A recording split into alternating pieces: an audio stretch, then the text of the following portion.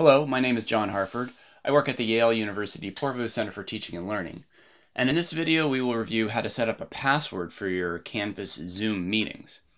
This will allow your students to join with one click, but will require anyone joining the meeting outside of Canvas with a meeting link or the meeting ID to need to manually enter the password that you specify. To set up a password, go to your Canvas course and click on the Zoom tool. Then schedule a new meeting. You may also edit a meeting that's already scheduled as well. Under meeting options, select Require Meeting Password.